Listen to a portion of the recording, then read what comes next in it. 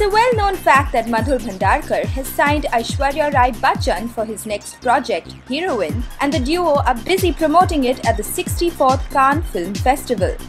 But not many know that Ash has gone out of her way to make the film a reality and so has reduced her fee in an effort to limit the budget to the film to 18 crores. No doubt, one of the highest earning actresses in Bollywood, Ash's decision has come as a huge surprise. However, sources claim that the actress will be sharing profits once the movie releases.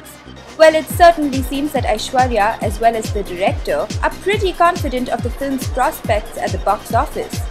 Come to think of it, Madhur's venture is indeed going to be a savior for Ash's dwindling career.